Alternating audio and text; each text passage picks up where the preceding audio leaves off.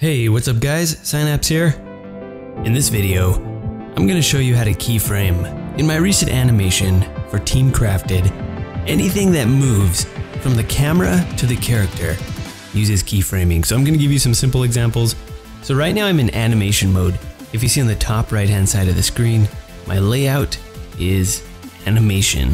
When I'm in animation mode, I can see the timeline, and that's where the keyframes are going to go. So let's go ahead and select the camera. When the camera is selected, I select the auto keyframe button. I can manually place a keyframe by clicking that keyframe button. Now on the timeline, first keyframe appears.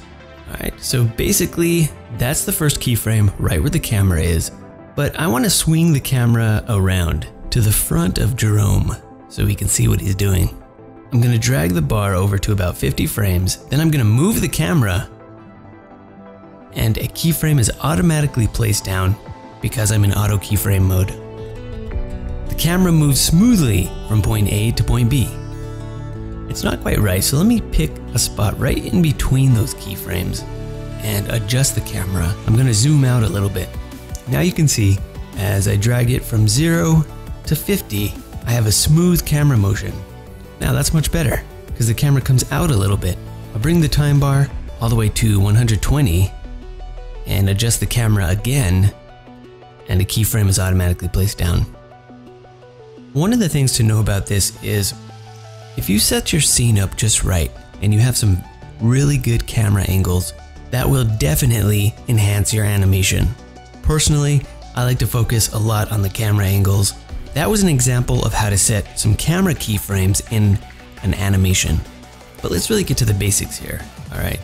And if this tutorial is way too simple for you, you want to see something more advanced, just let me know. I can do a part 2 and we can make it a little more in-depth. Okay, so here I open up a new window. Oh dang, there's a creeper here. So I select the creeper and I click on the keyframe button. That puts down a keyframe at frame 0 in the timeline. I brought the bar over to 60. And now I'm gonna move the creeper forward and hit the keyframe button. And you can see that the creeper moves from point A to point B along the timeline. Now alternatively, I can use the auto keyframe button, which I just showed you. And if I enable that, a keyframe will automatically be placed down when I move the creeper. So that's auto keyframe. Watch out with auto keyframe because it will place down a keyframe on any parameter that you change. So just keep that in mind. And the creeper moves from point A to point B as I scroll along the timeline. Now if I want to make him move a little slower, I can just drag the keyframes along the timeline from 60 to 90. So that means it's going to take longer for the creeper to get from point A to point B. And essentially the creeper will appear to be moving slower. So that is the most basic keyframing. Let's make it a little more complicated. Here I add a camera to the scene.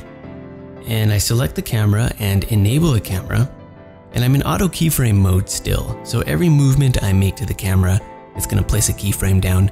And I place the time bar at frame 0, and I can set the camera there, and place the time bar at frame 90, and set the camera there.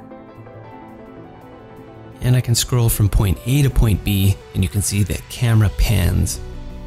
As the creeper moves, the camera pans along with it. Just for giggles, let's put a pig in there. Why is that pig so big? I feel like the pig is way bigger than the creeper. Maybe it's a baby creeper. Yeah, or a giant pig. The point is, I'm just trying to show how the camera moves. I'll move the camera behind the pig and the creeper, and you can see the camera goes from 0 to 30 to 90. I essentially made an animation using a creeper, a pig, and a camera, and some keyframes. So let's take a look at another real example where it gets a little more complicated. Here's Jerome again in the Team Crafted intro. And you can see every keyframe for his movements. And it might seem like a lot of keyframes, but I don't really think it is. I have to keyframe every movement from his hands to his legs, to his head, his eyes, and all of that. Alright, let's take a look at Sky Does Minecraft as he's flying through the sky. This is also from the Team Crafted intro. And this is showing the keyframes for the camera. As Sky flies through the sky, yeah, the camera is following him along. So let's look at the position keyframes for Sky, or Superman, same thing. So he starts off there.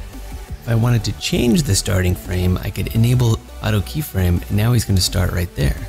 If I zoom out, you can see as I drag the time bar along the timeline, you can see Sky as he moves.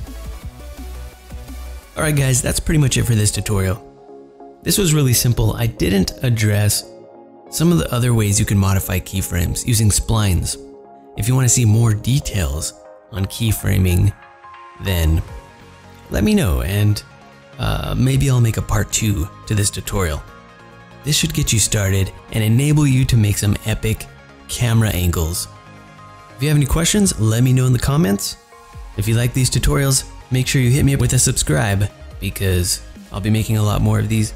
And if you have friends that are just getting started in Cinema 4D and YouTube, make sure you share this video so we can help them out as well. Alright, good luck and have fun.